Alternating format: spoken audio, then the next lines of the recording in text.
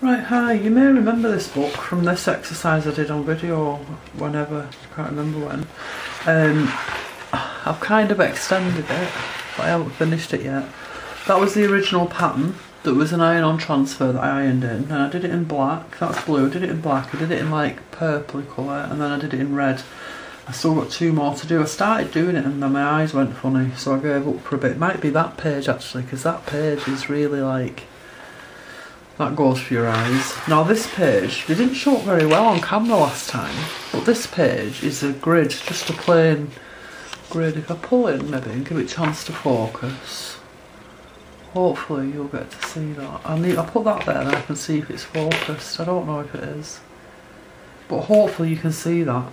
Now what I want to do on here, just pull out a little bit more, is I just want to ease my way in. That's at the back of the book. I want to start at the front, and what I want to do is just the thing with me is I'm going to leave 2 things, a border of 2 squares all the way around, but the thing with me is I'll lose track of where I am.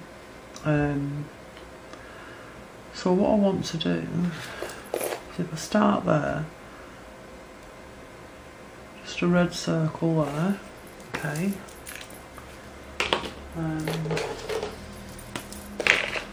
And then 2 green lines,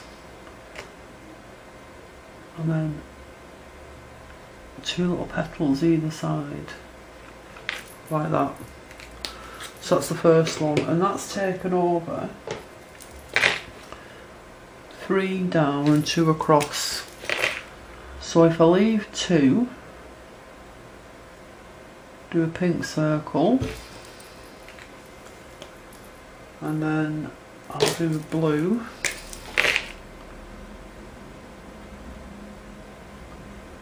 and the little petals, so like very naive floral things. So again, if I leave 2, 1, 2, they make you think and they make you consider, because, oh, I've done them in the wrong colour, so I'll have to go over them with something.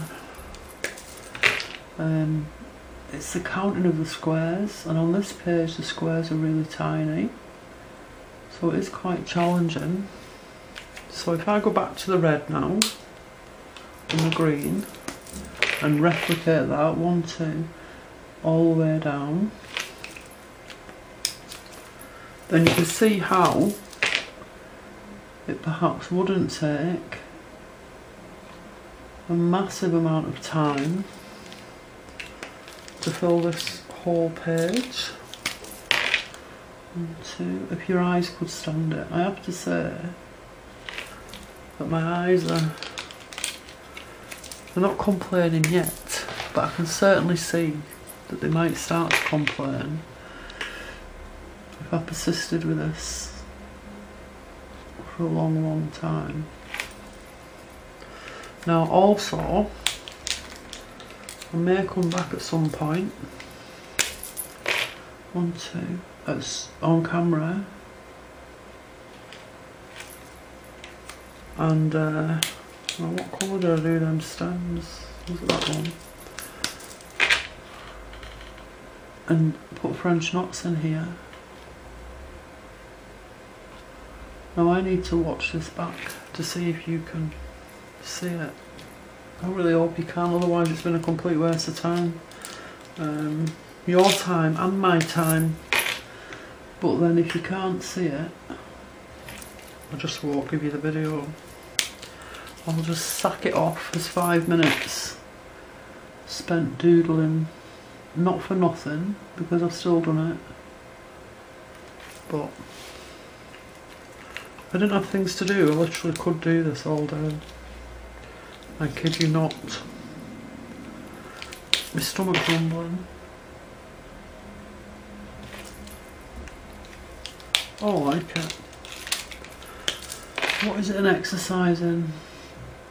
It's an exercise in counting and spacing, and it's an exercise in staying power as well.